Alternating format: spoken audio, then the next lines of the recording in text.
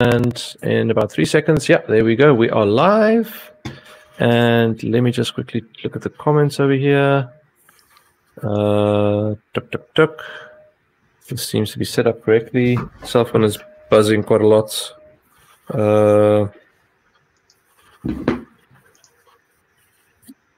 Cool. Okay, let me end this other chime.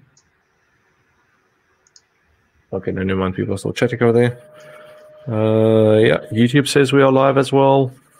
Yeah, we don't have any viewers at the moment, so this is very awkward. It feels like a private party and nobody pitched up. Just like work. At the moment, yeah, no, definitely. Yeah, no, it's fun. Yeah, so we can literally just have some fun now. This is being, I know this is being recorded to YouTube as well, so we might as well make it some fun for ourselves while we wait for our huge audience to pitch up. It would be very amusing if nobody comes. Very interesting. That sometimes happens, because this one at the moment we're busy trying to grow organically. So the idea is to set it up with this recurring schedule and get people into the habit of just joining, knowing that we'll be here to answer the questions. So we aren't putting too much promotion behind it because we want to see is there interest for it or not. And also I think if it grows to be too large, then it becomes hard to handle the questions again. Fair enough.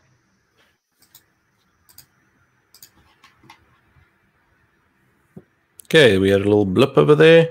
I saw the videos freeze. Yours is okay, we have got some people. Mm-hmm. Let me just double check here. It seems we are having a little bit of internet fun. Okay, now I can see that we are back. Okay, cool. So we actually have some viewers now. So welcome to those who've joined us. We are going to be taking technical questions today, but before we get to that part, I think we shall do some introductions. So I will let the lady present today go first. Thank you. So my name is Isabel Huerga, and I am a developer advocate at AWS. I joined the team very recently, actually. Before joining this team, I was actually a technical account manager at TAM. I don't know if everybody is familiar with what a TAM is. Just in case, I'm going to just publicize TAMs. They are part of the support organization, and they work with customers that have an enterprise support agreement. And yeah, you might have also noticed my accent. I'm in the UK team, but I'm originally from Spain, but have been living 10 years in Italy, so it's all messed up. No, it's all good. That's very European. Yeah. Cool. Dennis. Yeah, well, thanks for having me. It's my first office hours that I've actually just joined the team of developer advocates at AWS 2.5 weeks ago, so I'm the new face on the team.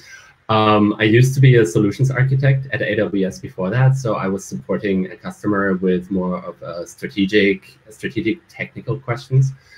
And but I always loved working with developers. I always loved writing code, and in my previous role, I did a lot of strategy talk and meetings. And as a developer advocate, I'm getting back to writing code, and that's why I'm here. That's why I'm going to help you. I'm based out of DACH, the DACH region, Germany, Austria, and Switzerland is the region that I'm taking care of. I am based in beautiful, rainy Hamburg, northern Germany, and yeah, as I said, I'm happy to be here. Follow me on Twitter at dtraup. Can be written somewhere down there. Yeah, you can see that. We can subscribe. Yeah. Yes, we're now online. I still find that very weird when I do YouTube videos. It's like, yeah, can we take 5? I don't know if we are in the same. As I said, can we have 5? Like. Yeah, well, and I'm always. I don't know. Where are you? This side. Wait. Yeah. This one. Yeah, no, I'm always pointing at the screen when I'm pointing at something, but that's much better, probably. Yeah, yes. Cool. Yeah, so just quickly rounding off, I'm Cobus Bernard. I have been on the team now for 1.5 years. It just feels like 1 month, but it also feels like 7 years.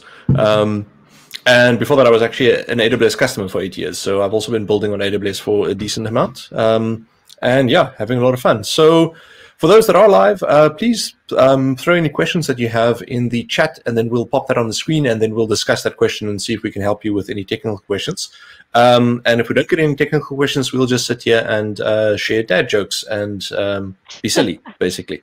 So, yeah, we don't have any questions yet, so I'm going to wait for that. So do any of you two have something interesting that you dealt with this week from a technical question perspective or request that came in? Well, we made RDS proxy generally available, which to me is like super interesting.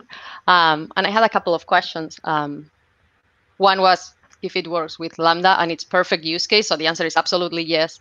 And there is a blog about it, actually, that was written a while ago, and it has been updated. So super easy to use. Cool. Dennis, you have anything? I didn't have any real questions in the last days, but what I think is really interesting, and what I really would like to know what the audience thinks about is our announcement of Honeycode, so a basically no-code or rather low-code tool to help you quickly build applications. Oh, there actually is a question in the chat right now. Okay. Cool, I'll put it on the screen. I'm more than happy to take this one because it keeps coming up all the time. So basically, we are trying to roll out as many of the services as we can. But typically how it works is that when we roll out a service globally, we start off with a starting point region, and then there are some services that go to multiple regions on the same day at the initial launch, and then the others it's a rolling rollout because it's a way to mitigate risk and make sure that we keep an eye on performance and make sure that the deployments don't go bad. And just in general, in terms of features, when we launch a new region, you can imagine the amount of different services we have. There's a lot of interdependencies. So we don't try and launch everything at once on the first day because that'll just make it take too long. So we launch with a batch of services on day one, but even on that first day, you'll see deployments happening like an hour after we open up the region. So we continuously are deploying the services there. And we don't share this timeline with our customers because we find that creates an expectation. And as you know, with software, sometimes those timelines slip. And we just find it's a better experience rather not to say, oh, it's going to come out on this date and then we miss that date. And rather just take a look at some other regions to get an idea of when and what is available out there. So always go to that region. So you can just search for AWS regions service table, and you'll get a list of all the different services across all the different regions. Because also, for example, some services like SES, which is an emailing service, doesn't roll out to every single region because you can connect to, like, for example, Ireland from all the EU regions, etc. Yeah, okay. I also usually recommend following the what's new. There is an RSS feed, so you can also like put keywords, so you get notified whenever there is something new in that region. Cool. I'm just pasting the link in there quickly. There we go. Oh, you got it. That's a nice link. Okay. Yeah, nice. Thanks for that link. Yeah, but I mean, so I'm trying to think. There's actually been quite a few releases. I haven't had time this week yet to catch up on them. Believe it or not, even for us working at AWS, we keep an eye on the public list in terms of when things release because there's so many things releasing the whole time. I think that's the last official number. Does any one of you know what our last deployment number is that we shared? I think it was 150 million deploys a year.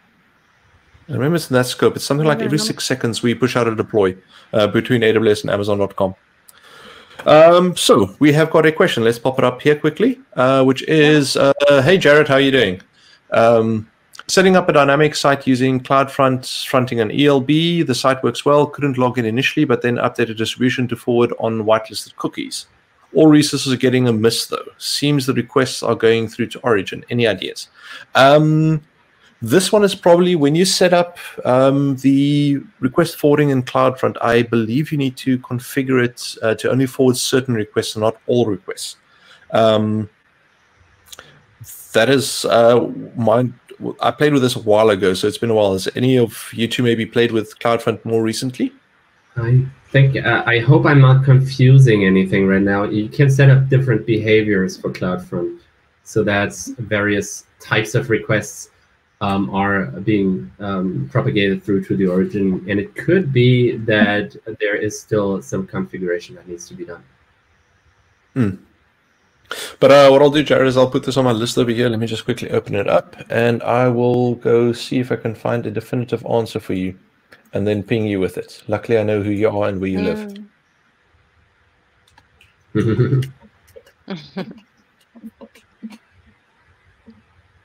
Okay.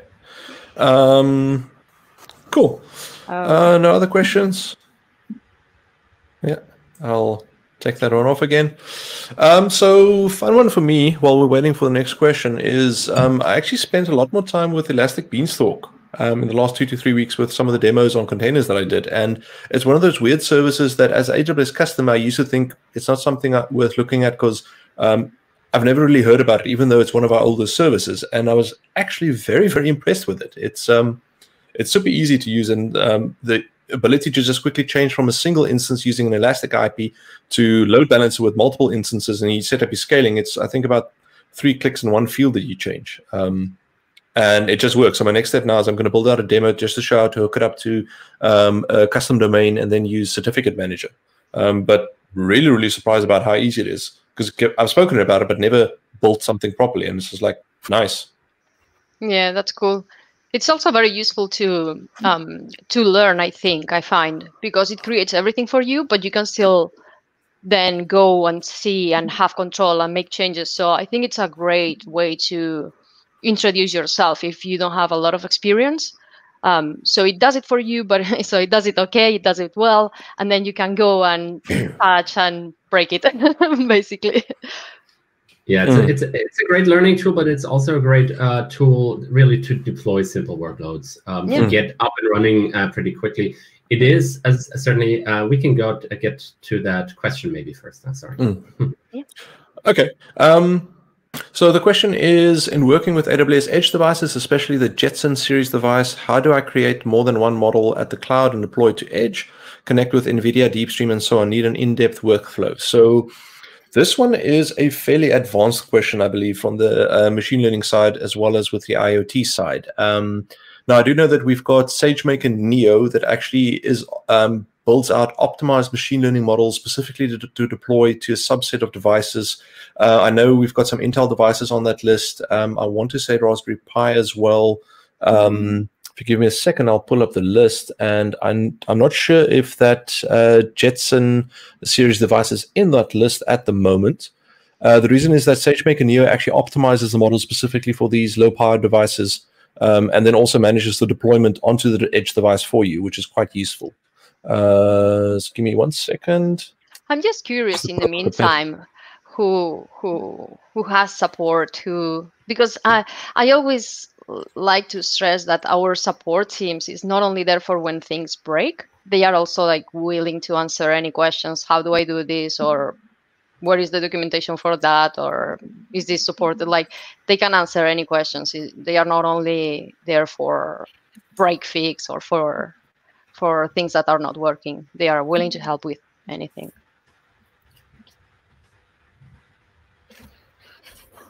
So yes, that's a very good point. It's one of those. I've actually spoke to someone who had a customer in, I can't remember, somewhere else, somewhere, I want to say Europe, the country, where they built out an entire application without not knowing how to code. They literally went with support, hey, I want to do this. So support responded with, I'm not sure about if you should do it, but I think you should do it in these 3 different parts. And then they took each one of those, turned it into a support question, and then just fanned out like this with a whole bunch of support questions, actually built an entire app with help from support without knowing how to code, which was very impressive. So yeah. Quickly getting back to that question. So SageMaker Neo supports devices from, or hardware from, Intel, NVIDIA, and ARM. I'm not familiar with the Jetson series, if that is a NVIDIA device or not. If it is, I can definitely, you should look into SageMaker Neo. If it's not, then what you can look at is using AWS Greengrass to actually deploy your containers onto your IoT devices, because it'll help you distribute, and then you can use different tooling on AWS to actually build up that container that you want to deploy. That is a fairly advanced workflow, though. My best advice there is to follow Julian Simon, who's our global AI and machine learning expert. If you give me a second, I just need to grab his Twitter handle for you. While you do And that, yeah, there while he you do is. that, Cobus, I just tried to post a link on Twitter. I realized I can't do that, so I sent you a link, Cobus. Maybe you can post that on Twitch, not on Twitter, on Twitch. Okay, cool. With a blog post that might be interesting in this regard. I don't know if it answers the question specifically, but it goes in the direction, I think. Okay, cool. Principle. Sorry. ML. Cool, and I will copy that quickly. Okay, can you send me the link quickly on Chime? Did you? No, I can't because I don't have No, Chime on this. It's. I sent it. Okay. Oh, is it in private chat? Okay, this is a new interface that we are playing with as a team, and I got it. Let's see how this pastes, and I think it went out. Okay, cool. Alrighty, link is there as well. It cut. Oh, this is annoying. The YouTube comment has got a limit, so it's chopped it up. Okay, cool. New question on EKS. Okay, cool. So the question here is that during my EKS webinar, I used an ingress service for the load balancer. Why not use a service type load balancer? If I remember correctly, is that I must go look at the demo. Sorry, it's been 3 or 4 other demos, and I did some other things with Kubernetes in between. But I get what you're saying is instead of using ingress service, make use of the specific load balancer service. I want to say I initially looked at, and that would spin up an Elastic load balancer, which is the first generation of a load balancer, not an application load balancer. Because we did launch with that initially. But what I'll do is I'll add this to my list of questions to double check, and I will post a response on Twitter for you.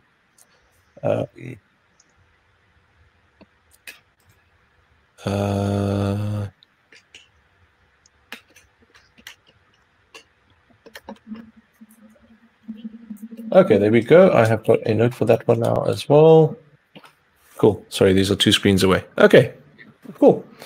Any more questions? Otherwise, I think, Dennis, you were about to tell us something interesting about Elastic Beanstalk. Oh, well, I don't know if it's very interesting. It's just I found Elastic Beanstalk to be a really great tool for, on one side, really to learn how the services play together, because it plugs everything together so that it works. It can be sometimes, especially when you start on AWS, it can be tedious to set up a network with all the security groups and network ACLs and the internet gateway, routing tables, and so forth, because essentially the infrastructure services that we have in AWS, the networking services, are similar to what you have in a real physical network. So you have to plug everything together.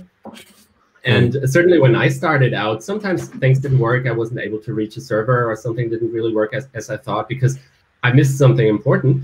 And that was, for me, something where I really learned how a proper network configuration looks like by setting up an Elastic Beanstalk environment, deploying an application, and just looking at all the resources that it's deployed and looking at how they play together. And this is what would help me. But at the same time, it is really great to actually run applications. It's not just a learning tool. It is a full-blown configuration management that you can use. It's pretty opinionated, of course, because it does a lot of the work that you don't have to do then.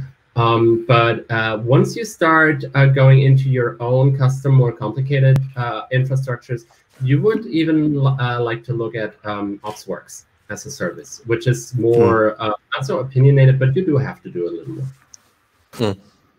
That's interesting. No, yeah, it's interesting that you say that, Dennis, because I come from sysadmin background and operations. So to me, all that language was super straightforward, and it helped me translate all these concepts and all this knowledge that I had into AWS specific.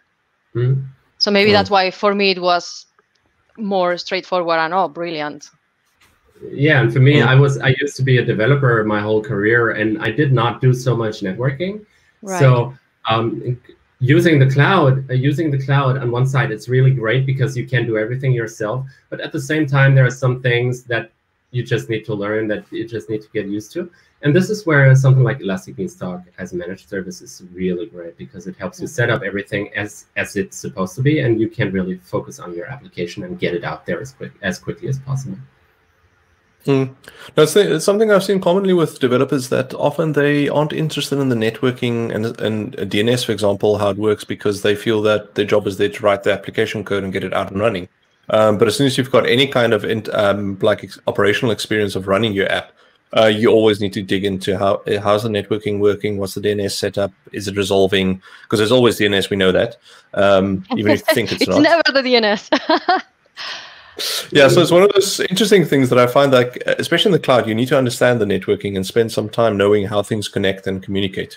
And it's helpful at the same time, because you can, if something doesn't work, you can fix it yourself. And you don't have to call the ops team and write a ticket and hope that somebody's going to work at it at some point in time, because they are always overworked, just like we are. And that's the great thing with the cloud. You can really take care of many things yourselves.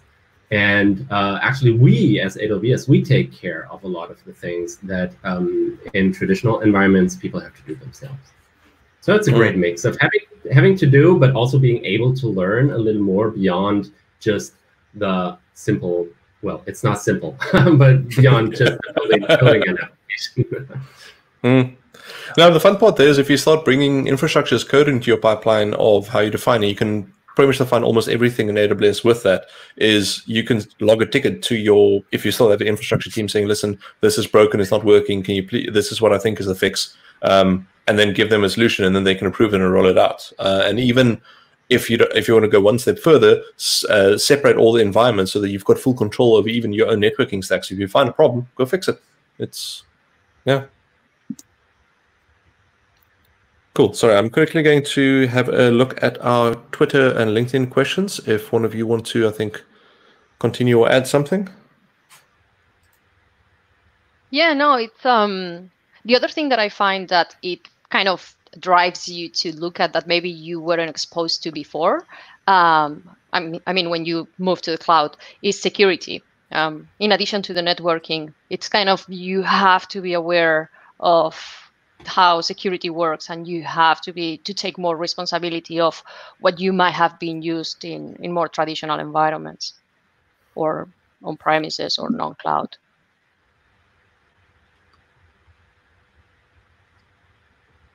Sorry, I missed the last bit of that.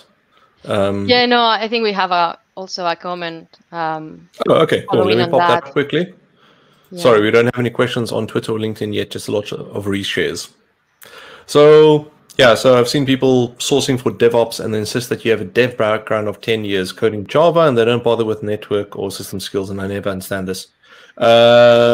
Should be more of features, yeah. No, I've seen this as well. I mean, I had what was typically now known as a DevOps role probably for about 4 or 5 years before joining AWS, which ends up being a lot of automation, cloud configuration, cloud service usage, and changing applications to actually use cloud native services instead of, for example, spinning up your own RabbitMQ cluster, rather use something like Amazon SQS. And part of that I never understood and why I went that route is that as a developer, I don't understand why you didn't want to know how to set up and deploy your applications. It's literally, why do you just want to write code? It's like, that's not the fun. It's the getting it out there, getting it working, and seeing it work and understand how it works. Because then when something breaks, that fun of digging down and learning something was like super fun, where a lot of people were just like, it's not code, it's not my problem. So, I mean, there are two sides to it, because developers and ops people are inherently different in their focus, and maybe also in how they like to work. Because as a developer, you want to build new things, you want to get features out there, you want to create a great thing. And the upside of you is very often, it's pretty conservative. We need to keep it running. We need to make sure that we see if everything is running as it's intended, if we have any deviations and so forth. We have to keep security in mind and things like that.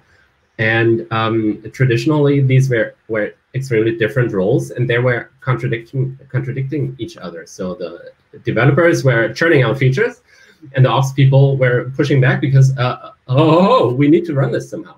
And at the same time, the ops people were slowing development, or could have slowed development down.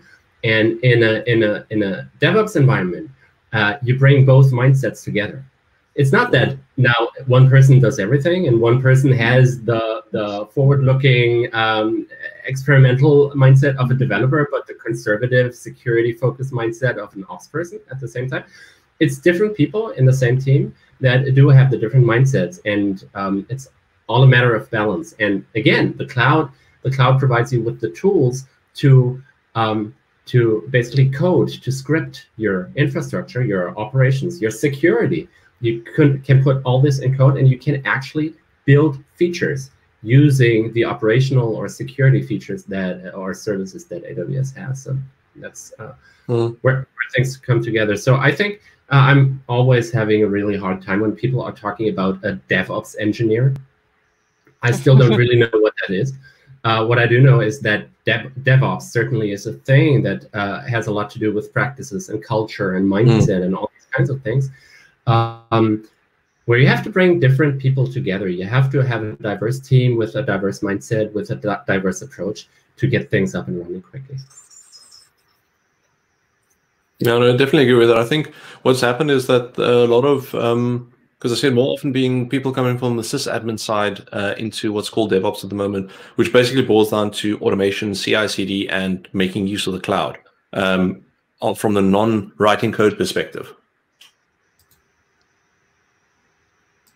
Yes. In case you're wondering, this is, yeah, sorry? Sorry. No, there was a yes, but I want to hear the yes, but I love those. What, coming from me? I have no idea what I was going to say.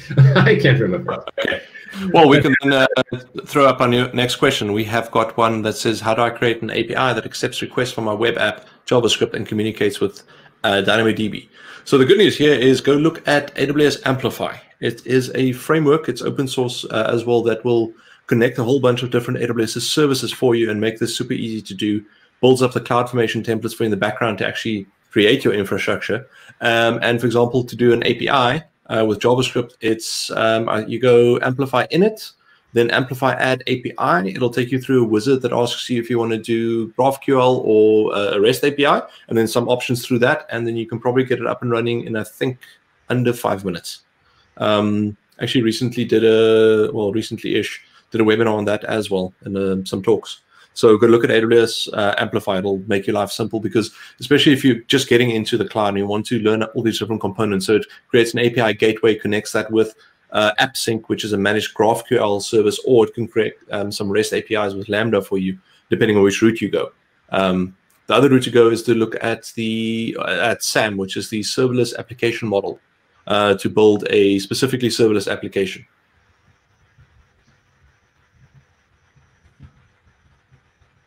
Cool. Yeah, I see Dennis's comment actually went through. Awesome. Yeah. Yeah. With Amplify, it's similar to what we talked about regarding Elastic Beanstalk. Amplify is really great to get up to speed really quickly. And you can also have a look at the resources it creates and see how things work, to then maybe later, when you want to basically extend your platform, when you want to build more new things that Amplify maybe does not deliver out of the box, you already have an understanding of how things work and go from there.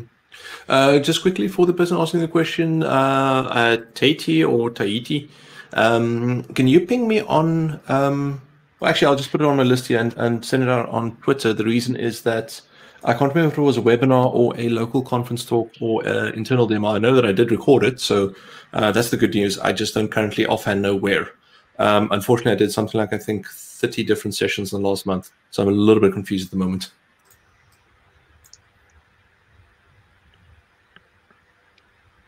Cool. Yeah, so just while we wait for our next question, in case you're wondering what's going on here, this is Gizmo. And this is one of the benefits of working from home. You get to have your pets around you, and she just decided that it's time to sit on the lap a little bit. So she wants attention, and she's probably asking me for some food, because she's always hungry. Yeah, we can't really see her. She's below the... You need to raise her like proper Lion King moment. Yeah, hey! Hello. Now we want to play, see? That's not a problem, because also it's raining at the moment, and she's starting to think that it's 4 o'clock or 5 o'clock and time for a walk. Because, as we all know, dogs have no idea of time, and every time is walk time. Yeah. Either that or food time or playtime. Yeah, this one literally just does not stop eating. We have to actually take the bowl away. Yeah. So she only gets a bowl every now and then. I used to have a dog that essentially was a stomach on 4 feet. Oh yeah. Yeah, it could have. It was a Labrador. Retriever. Oh. He was eating all the time, or he would have been if I would have let him. Labs are foodies. That's true. Yeah, no, the only time she stops eating is in the so from lunchtime onwards. If we put out the bowl with normal dog pellets, she'll leave it alone, hoping to get some house food, and then only go eat it something like 9 or 10 at night. Because like, okay, fine, you won't give me proper food. Yeah, fine, I'll eat that. Yeah, now that I've got no other options. Yeah. Continuing on with the question there at the bottom, so Amplify is also one of those services that I spent a bit more time with in the last like 3 or 4 months than I did before, and also like super impressed because it really, once again, like Dennis mentions, it is very opinionated, but you can go and alter it if you want to. But just to get started quickly, it's super fast. And the big change that I've seen there is the mindset around defining tasks in terms of what you want to accomplish. And so instead of saying, for example, oh, go use S3, it's framed in a way like I want to upload a file and store it. And then there's a section on that which is, oh, you happen to use S3 for it in the background. Or if you want to do this other thing, use these 2-3 services together. For example, an API, use API gateway connected to a app sync for your Open GraphQL and then DynamoDB at the back. All of that is abstracted away from you. So you just define, I've got a model and this is how I want to expose it. And it makes it super easy to actually then build using Amplify and actually get going quickly. But like I said, then you can, if you want to, go dig into the individual services and see what's happening in the background and also change them should you need to.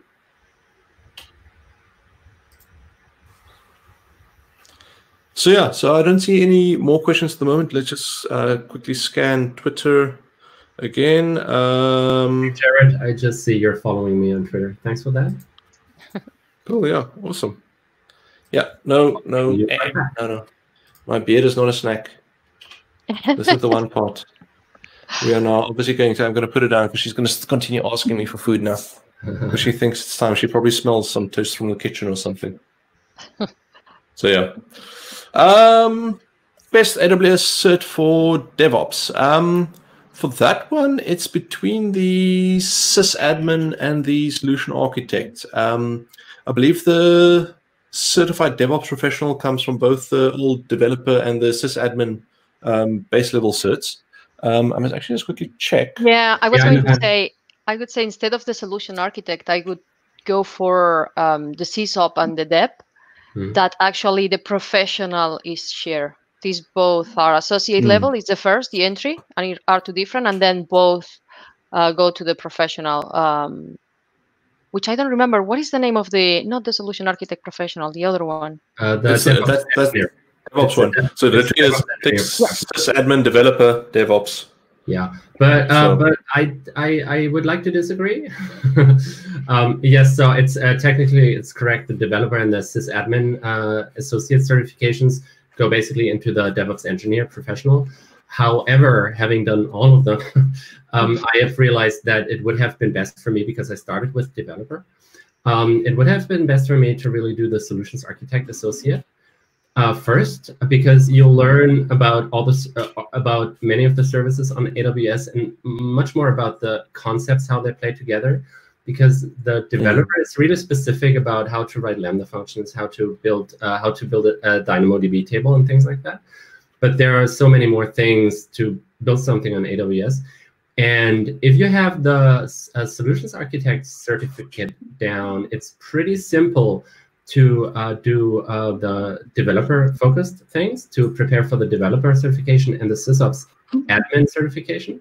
There still is additional things that you need to learn, but that's the great thing. There are so many things that you can learn. So I really would start with the solutions architect associate, and then see if you go do the other two associates from there, or just directly go to the professional route. Oh, let me quickly see if I can pop that up for us. Share screen. And yeah, while you're looking, one more thing.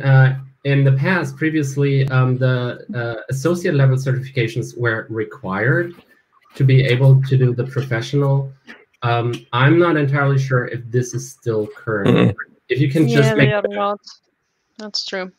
But I would recommend, especially if it's your first certification, I would recommend starting with an associate. The professional certifications are not easy. Yes, that's true. That's totally true. But you could do the solutions architect associate and then go for DevOps engineer professional. True. Yeah. If you wanted to. Yeah. Yeah. There's this fun internal story. There's I just have to remember the guy's name now.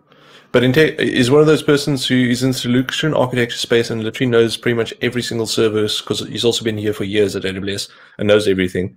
And they were joking because he didn't have any certifications. And I think it was at reInvent or something, some of his teammates were like, when he's chatting to people, they would just like poke and say, hey, but don't you want to rather speak to someone who's actually certified and knows what they're talking about?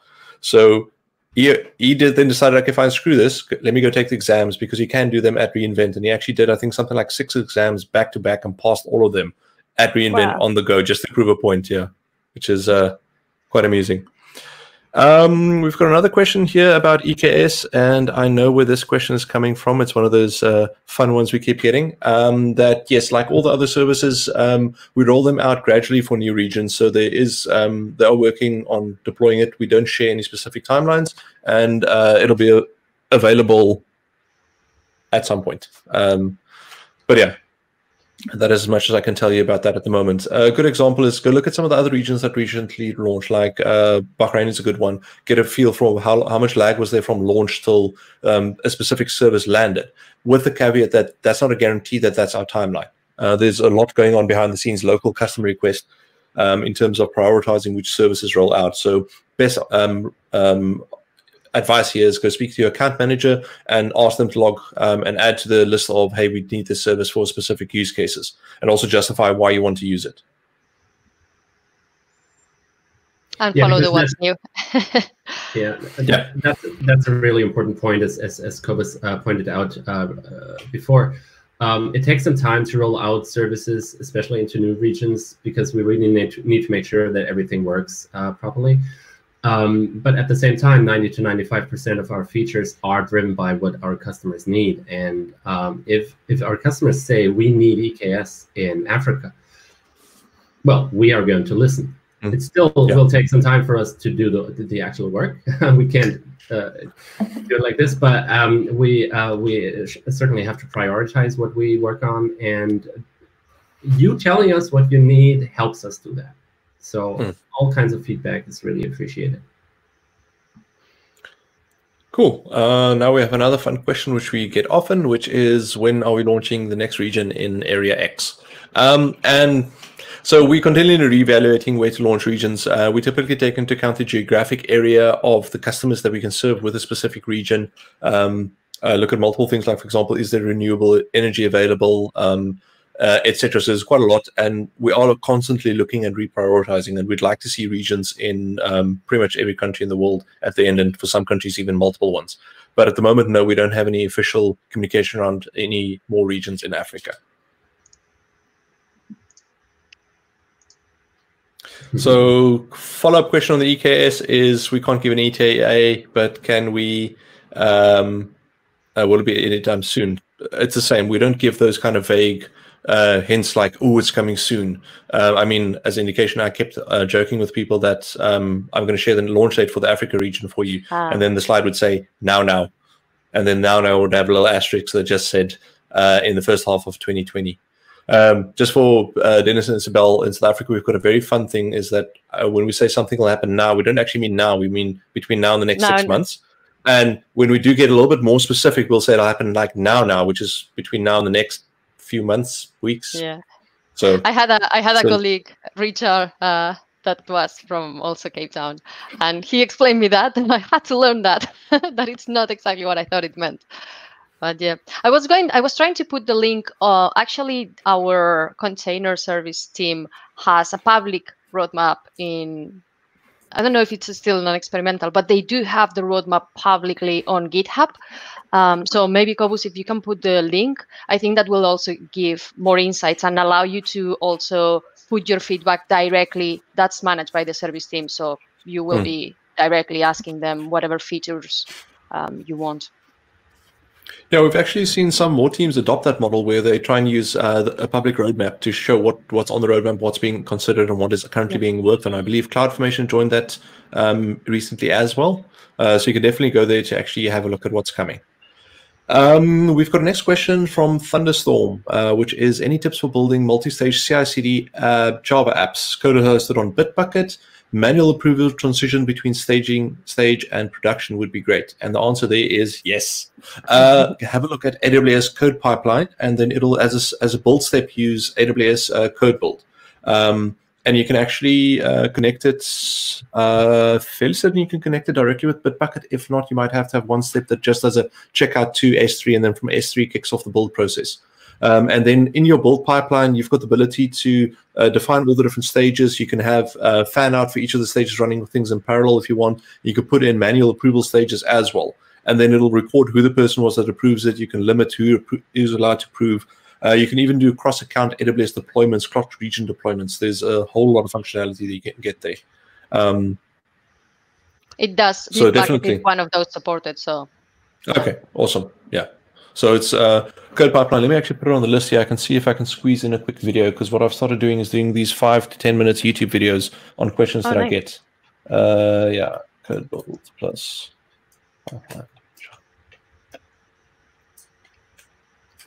Approved. So what I recommend is have a follow us on Twitter and LinkedIn, and what I'll do is I can't promise it this week, and next week is also fairly full already, but I'll look at the week after that if I can do a quick video just to show how to easily connect it all up. Cool. Any more questions? Let's have a look here. We've had some more people join us. So just quickly to recap, what we are doing is we're hosting these office hours technical sessions every 2 weeks at the same time slot. If we see enough interest, we might take it up to every week. And what I'm currently doing is I'm roping in different people from my team to make my life easier, because I can then ask them to answer questions and get them to answer the questions for us. And I can sit back and drink some tea or coffee. And yes. But the point here is also as technical questions, we are here. You can just pop them in the chat. We'll pop them on the screen then, and then we can actually discuss what you want us to answer. So there's one more, still on the topic of EKS. Did COVID delay the launch of EKS? I'd go with a general, obviously COVID has had an impact on timelines of things, but not specifically, no. Yeah, and don't worry about the typos. I was easily able to at least understand it. Cool. So CFM, someone said still getting intermittent login issues. I believe that's a question from before, using Safari and trying to get to the console. And I have spent some time on this. I believe it's something to do with the what's it called? HSTS, you know, in the browser, where you actually provide a list of sites to the browser so they know to automatically redirect you to HTTPS instead of HTTP. That's the only thing I found so far that indicates with it, but I'm still aware of it. I'm still trying to look at it and work with the service teams to figure out what is happening over there. I haven't got a definitive answer for you yet, unfortunately, but it does seem to be limited to Safari, not to any of the other browsers. So just quickly, Isabel and Dennis, what happens is if you go directly to the console link inside Safari, it sometimes just says cannot resolve URL, which is a very weird one. But if you do change it to HTTPS, it seems to go through, most of the time it goes through on the first time, but once again, not guaranteed every time. And it definitely seems it's limited to Safari for some reason. And my suspicion at the moment, it's linked to that predefined list of HTTPS. It's all browsers now. Okay. If it's all browsers, then I might want to say when you start looking at DNS and how your DNS resolves, because I've only seen this on Safari. I've not had it on any of the other browsers. Yeah, I've just tried it on Safari, explicitly saying http://console.aws.amazon.com, and it redirected me to the login page. Like I said, what makes this one very difficult is that it's not always. It's very intermittent, but it's enough to be a problem. And that's why the person's reached out to us, trying to figure it out. And like I said, I'm still digging into to see if I can find, but so far there's nothing conclusive yet. But what we can possibly do is, are you on the ZA Tech Slack? because you can ping me over there and we can try and do a little bit of troubleshooting at some point and see if maybe when you see it happening again, I can help you with some network debugging, and we can see if we can find the problem in real time. Just for others, if you're not aware, we have got a local Slack group called ZA Tech. It's a non-profit registered organization, and a lot of our developers locally hang out there. Something like, I think, 6,000 or 7,000 members. I'll post the link quickly for those that want to join. Unfortunately, the registration link is not hosted on HTTPS. I might join that. Yeah, it's fun. It's there's a lot of interest channels, and it's a fairly active Slack, which is great. And it's not limited to just software developers as technology. So you've got a lot of people that are interested in tech, might be slightly involved with software, not at all, also hanging out there. So it's quite a fun environment. And it's been running for a few years now as well. That's so cool. Cool. Yeah, Okay, awesome. I will like to see you there. We have got the AWS channel. We've got a DevOps channel. There's a developer channel. There's a database channel. There's an algorithms channel. There is a puns channel, which is a lot of fun. Favorite new dad joke is, what did Jonas say when he saw himself in 4K for the first time? HDMI. Okay. Very funny. Yep. Yeah, so I love it. Okay, so back to the tech topics. Let me just quickly check. I don't see any questions here. I just want to quickly scan. No questions on LinkedIn or on Twitter. It's interesting. People previously commented on LinkedIn with questions, but I haven't had that since the very first time. So what else is fun that the two of you have been working on for the last, let's say, month or so, other than the summit? I know Dennis had a session yesterday. I'm curious about it. How did it go? Oh, yes. What was it about? Unfortunately, we had some technical issues with the streaming, but apart from that, yesterday there was the cloud security meetup in London, which is online right now, of course, so it's globally everything available.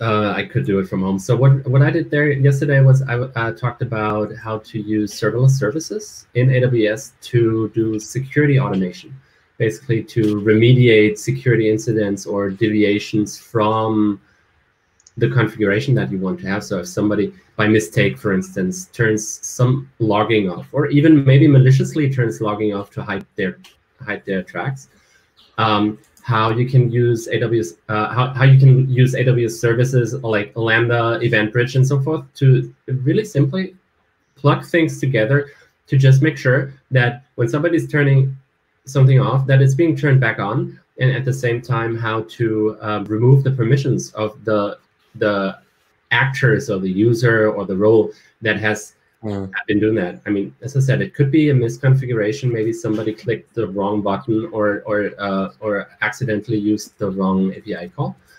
And if we are too permissive in terms of we give the users on AWS, give the user accounts open permissions, like everybody has admin access, which they shouldn't have, because we should apply the principle of least privilege. But sometimes, of course, that's a lot of work. And also, I sometimes tend to give myself admin permissions if I want to do something, and then I do something, and then after the fact, I realize, oh, that is not what I intended to do. And it's really helpful, especially in a production account, to have a certain amount of controls in place that listen for specific things that should never happen. And if they happen anyway, that they are being reverted. And maybe the person that did it gets locked out, at least for now, and a message is being sent to, an email is being sent to maybe a security team, or to myself if it's my own account, just so that I know this happened. And I might want to talk to the person who did that. Maybe they did that on purpose, but maybe it was just an accident.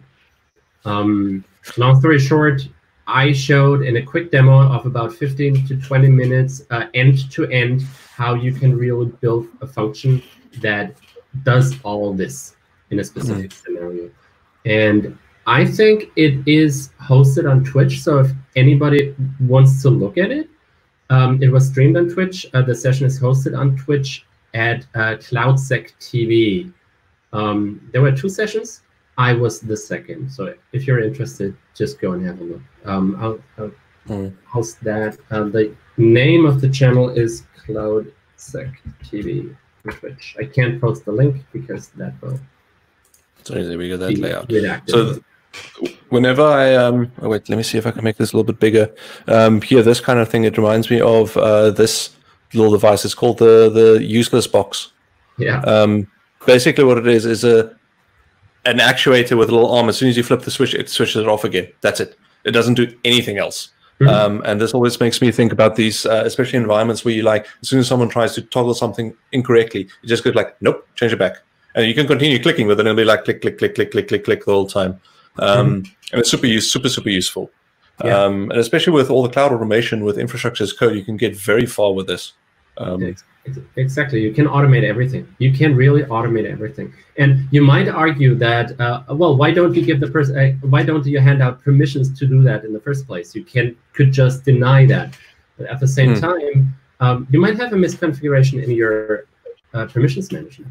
That happens as well. You might have a misconfiguration, and that's why security and governance is always a multi-layered approach. You have your protection in terms of policies and permissions in IAM, but at the same time, you also have monitoring of the resources. So in case somebody, somehow the permissions were misconfigured, or somebody elevated their privileges maliciously, and they then do that thing, I still don't want it to happen. So I have multiple layers of protection in place where I say, nobody's allowed to do that, but if anybody does it anyway, or even tries it, make sure it is being reverted and it's being reported, things like that. So that's, I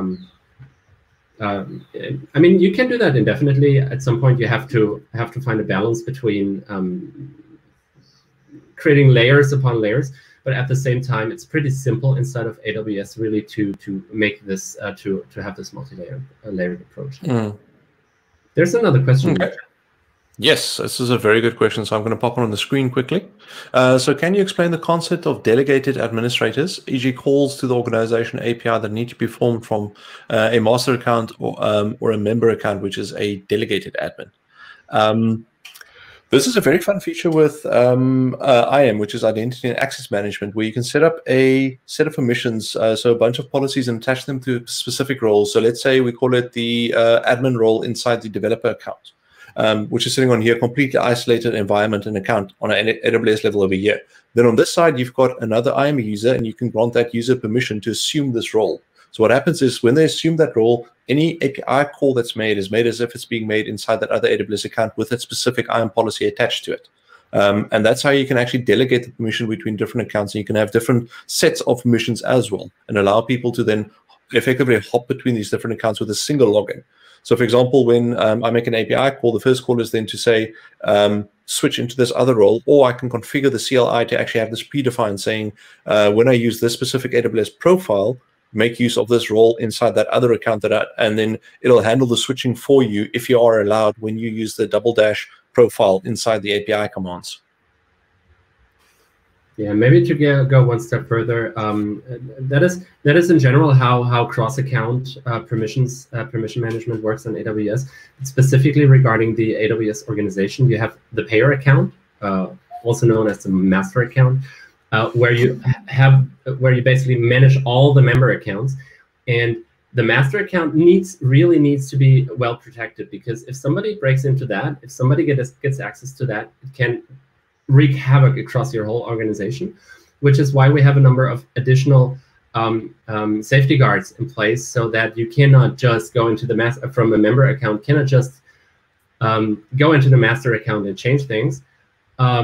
But we put this concept of the delegated administrator in front of it, so that you can then go through a safeguarded channel that we basically provide to do things in the organization from a member account without having to log into the master account, because that's inherently dangerous. Cool. So have a look here. Yeah, Skeptical from Penguin just replied to the tweet. People seem to be enjoying my background. Well, actually, there's another fun one over here. It's just off screen. My second favorite one, which is "We're doomed." Yeah, no, the cross account. Sorry, let me just realize I don't have my headset mic on. We can still hear you. Yeah. Not bad. That I must attribute to the well, both firstly this mic I've got, which is a Blue Yeti over here, and I've configured it to use the NVIDIA RTX machine learning noise cancelling, and it's actually very, very good at figuring out what it is that it's supposed to be picking up in the room. Previous session. Actually, no, it's not on at the moment because I was worried my neighbor's got a recurring gardening service at this point because I've had it twice now at this slot where the lawnmowers are literally about 3 meters from my window over here, and it doesn't come through on the stream because it's able to actually filter that out. So I'm very, very impressed with it. I remember that demo that you did to me. That was absolutely amazing. Yeah, no, it's like I'm literally sitting here, I can't hear myself speak, and then everyone else is saying like, no, it's fine, we can hear you. I'm like, it was okay. so noisy. Yeah. Yeah. Okay, let me see if we've got some more questions. We've got about 5 minutes left on this session today. So please, if you want to squeeze in one more question, hit us up on the chat. I'm seeing mostly questions coming in from Twitch, which makes sense because we didn't advertise this on YouTube. But we are actually streaming this to another channel called the Cloud Builders. So our team is busy setting that up. We're busy working on getting some videos ready, and we want to start regularly releasing videos there on YouTube as well. So keep an eye on our Twitter feeds. You can see our handles in the little ticker at the bottom of the screen. We will be launching that channel soon, like now. Yeah, cool. Question. Let's see the first one, which is question for the Cape Town data center. Okay, so the first part there we have to clarify first is that it's not the Cape Town data center singular. It is actually 3 of them because we launched with 3 availability zones, and one availability zone consists of at least 1 data center. And then as we go, we add on additional data centers to the availability zone. For context, our largest AZ has got 14 data centers attached to it. Any large service deployments, maybe of note. Obviously, yes, we are constantly deploying new services there. We are busy. They're constantly rolling out. So, and it's not a public roadmap, unfortunately, when what rolls out. But we do have a lot of services in the pipeline that are busy rolling out. Best recommendation there is keep an eye on that RSS feed we have of all the services as they roll out. I think if you give me a second, I remember seeing 2 nice ones for Cape Town quite recently. Where's my public feed now? Sorry. I think maybe if the other 2 have got something to add to that, I will find this quickly. There we go. Okay. Oh, it's busy loading. What's new at AWS? Yeah. Let me see. Here we go. What has launched recently? Was it AppSync? So it's one of those like literally, so just putting it in context for those who are joining us after the discussion earlier, we internally as well also have got this public feed, and that's our source of truth in terms of knowing when what launched. And we also scan that from time to time to keep an eye on it. And as with everything else, it's remembering all of it is the problem. I'm trying to see. I actually have seen some people that are able to filter by region. They have got some custom plugins. Unfortunately, I don't have that yet. There's been on the chat, there's been the question to maybe reintroduce ourselves for the folks who have joined. Okay. Maybe we want to just do that? Sure. Okay. Well, we shall. I can see that Isabel is quite keen to do it first again, so you can go first again. Yeah, I was waiting for this opportunity.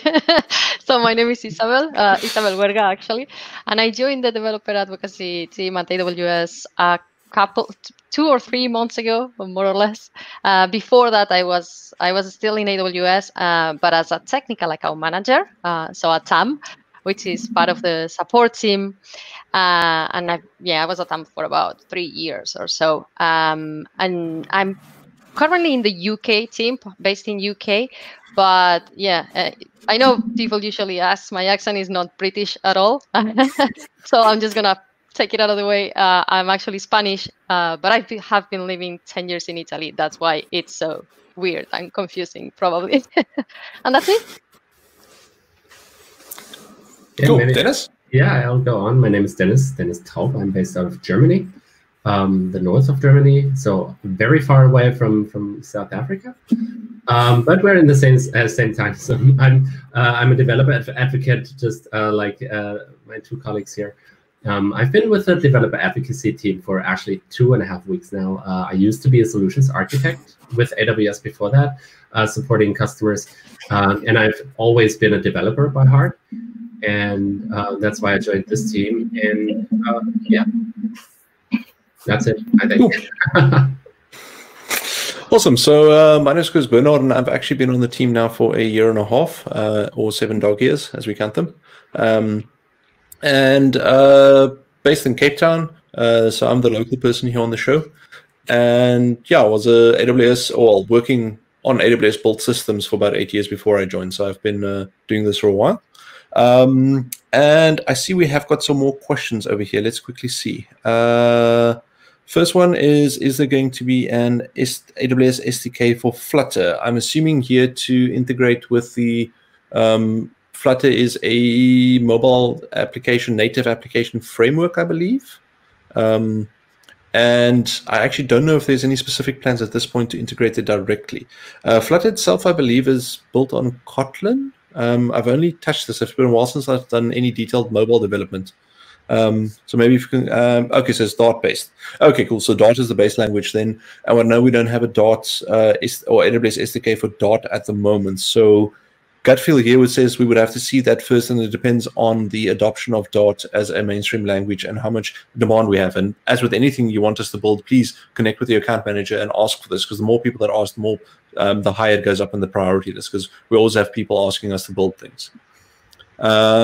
Cool. There is one more over here. We are going a little bit over time, but I think it's fine. Which is EventBridge designed to function as a core application service or as a DevOps service? Maybe I can take that one because that's what I talked about last night as well. Okay, perfect. The question to the answer, yes. It is designed to function as a core application service, and it is also designed to function as a DevOps service. It totally depends on how you want to use it. A part of it used to be the CloudWatch events, which has been built out into its own service. So basically an event bus that AWS used internally, where CloudTrail, for instance, every API call, so whenever you started an instance or deployed a resource, every API call in AWS went through CloudTrail, our auditing and logging service, and basically put an event, a CloudTrail event, on an internal bus. And this bus has been externalized as its own service now. So you have this default bus for all the cloud internal communication, but you can also create your own buses for your applications or for third-party applications. And there are many SaaS providers like Salesforce, for instance, who are actually able and using EventBridge buses for application-to-application communication. So many developers actually are using it for applications, but there is also an increasing amount of people who are using it for operations. So it can be really used for both, and it is designed to be used for both. Thanks, Dennis. It's also one of the services I've played with a bit more recently. It's really super easy to use. A couple of clicks. My use case was, how do I react to a CVE that's raised when I've scanned a Docker image that I just built and pushed to ECR? And it ended up being, in ECR, it's a checkbox like when you create the repo, enable scanning. And then you go to EventBridge, say source is AWS, and then ECR is a service, and then image scan.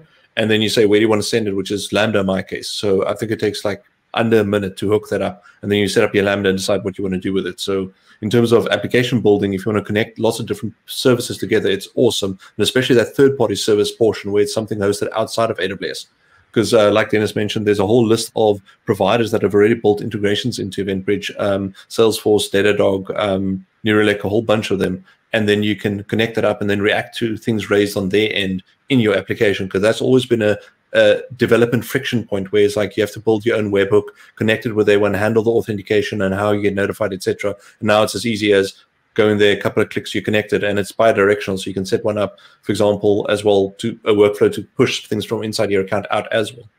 So super, super useful. Mm-hmm.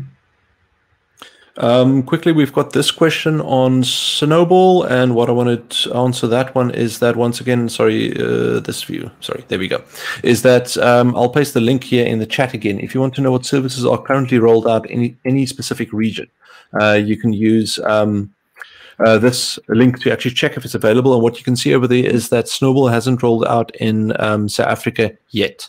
We can see that it's available in Paris and Stockholm, not yet in Bahrain or Milan or Cape Town, which are the most recent regions in this list.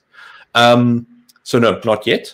That was the fun one. I do believe they announced that AWS Outposts is rolling out in South Africa, which is quite a lot of fun. That was the one announcement I was thinking about just now.